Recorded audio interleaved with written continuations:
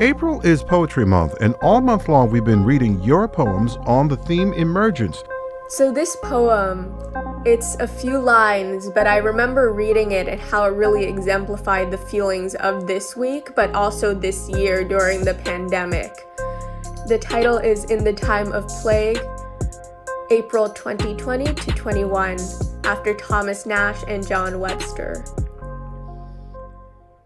All the flowers of the spring adorned our social distancing, as that year's mating mourning doves ignored the passing of our loves. I can't in conscience take offense at their complete indifference, knowing how my own joys and sorrows blind me to others' lost tomorrows. Wow, that's beautiful. That was sent in from listener Anita Feldman.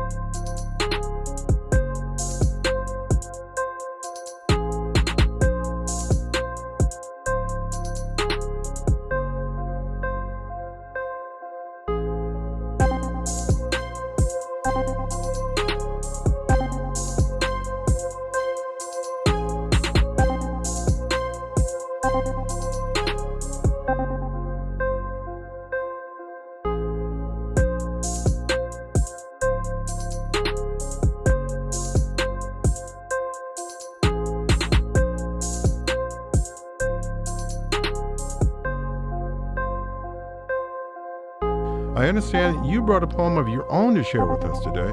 Would you take us out with it, please?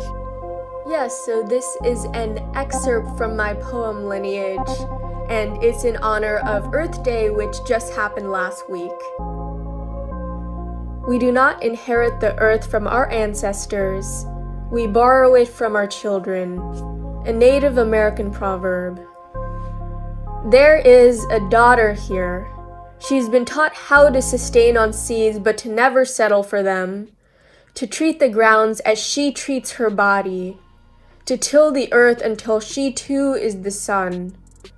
When morning arrives, she finds the shattered reflection of her mother and recalls the pieces, countless oceans converging where she stands. You can hear an echo of lineage. The sound of 1,000 daughters, mothers, sons, and fathers. How they become a garden. How their voices bloom among the scattered bones and carry, like seeds, to wind.